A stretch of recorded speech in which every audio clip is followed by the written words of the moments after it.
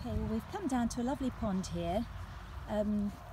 Carrot's just done pretty well a blind retrieve from the other side, and while we were doing that, we had a distraction appear. Here, they've all come to see what's going on. So I thought I'd come round to the other side of the pond and get her to do, 'cause she's a little bit excited by the cows, and make her do a retrieve here, which will be across clear water into the reeds. She was a little bit unsteady before, so I'm going to try and just improve on that steadiness rather than, you know, leave it on a note where she was a little bit in charge of when she went in. So Carrot, heel, and sit.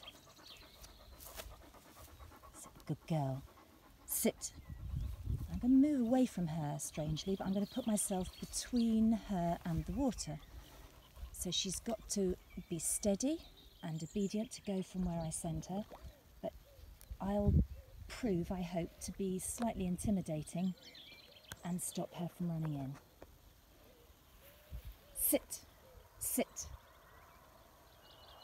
Mark.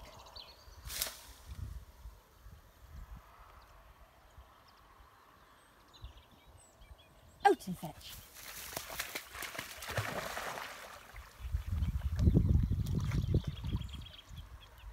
Not going to make any noise at all. She's got to find it. It was a mark. She saw where it went, although she was distracted by the cows. So we'll let her search in the water. It's really important that a dog will continue to look without your encouragement. If they're relying on you all the time, if they've gone out of sight, of course, then that's no good. I can see the orange flag of the dog. She's just found it. It's quite a struggle getting back through there. It's quite deep. Good girl. Encouraging them when they're coming back with a good bit of work, no trouble at all. And then she's got to keep moving when she hits the bank. Hold.